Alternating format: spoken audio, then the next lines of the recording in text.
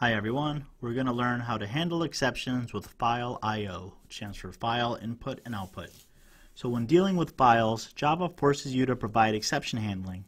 The IOException class, which stands for input-output exception, is a built-in checked exception class. Also, a finally block, which follows all catch blocks in a try-catch block, will always execute whether or not an exception was thrown.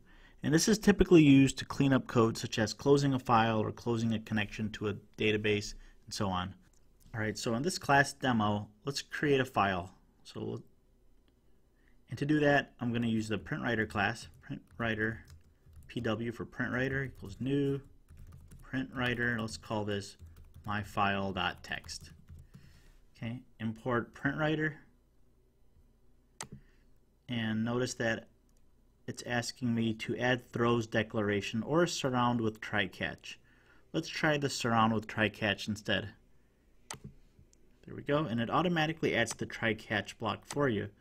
And then to do is the auto-generated catch block comment. You can delete that, and it gives you a e.print stack trace, which is not what we want. So we want to do something else instead. So what this is going to do is try to create a file called myfile.text, and if there's any kind of issues creating it, such as like not having write permissions or so on, it's going to throw a file not found exception. And if it does open it, let's actually write to the file pw.println hello world. Alright, so in the catch block, let's try to handle that by saying system.out.println e.getMessage. Let's see what message the exception object gives us by default. And then let's add a finally block. Finally. And the finally block is where you typically close files or any kind of connection that's open. pw.close. And we get an error because pw is declared inside this try block, so it's outside of the scope of the try catch finally. So I'm going to declare it above the try right here. That broadens the scope so we can actually close it, and I need to initialize it first. Just initialize it to null. Alright, let's see what happens. Let's see if it actually writes the file. So I ran the program. Let me refresh my Java project by right-clicking and clicking refresh. There's myfile.text and there's hello world. Alright, it didn't have any problems. Let's try to do the same thing and open the file and then try to read it. So we have this text file, myfile.text, that has hello world in there. Let's try to read it. To do that, we need to create a file object, myfile.text.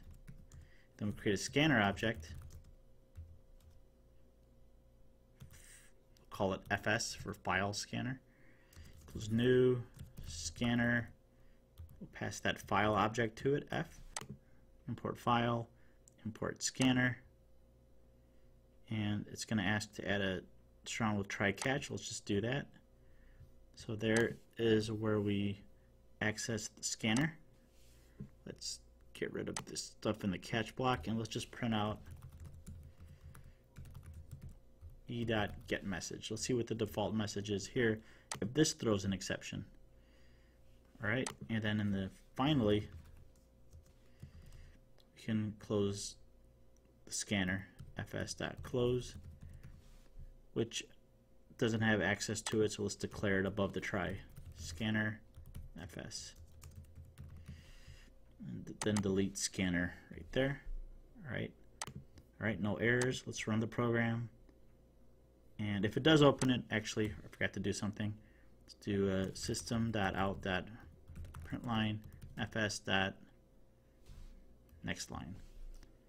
So it should just print out the first line in there. There it is, hello world. Alright, so now this is how to use try catch finally when reading a file, but let's actually try to make it throw an exception this time. So let's try to open a file that doesn't exist. Let's call this myfile2, which doesn't exist. I don't have a file called myfile2. Let's run the program, and it looks like the program crashed. Oops. But it actually didn't. This is the result of the e.getMessage. Actually, you know what? It did crash. I have a null pointer exception because I'm trying to close something that's null and it never got set. So I could just check before I close it. If fs not equal to null, then close it. That should get rid of that error at least. Now when I run the program, the e.getMessage just says that the system cannot find a specified file, and that's what the default message field is set to for the file not found object e. And you could have also just typed your own message in there saying file does not exist. It would have just done that instead. So that's how we deal with exception handling when reading or writing files. And also, if you are reading or writing to a file inside of a method, you shouldn't have the try catch blocks inside the method. You should just say that the method throws either a file not found exception or IOException, and let the person that's calling the method handle it with the try catch block.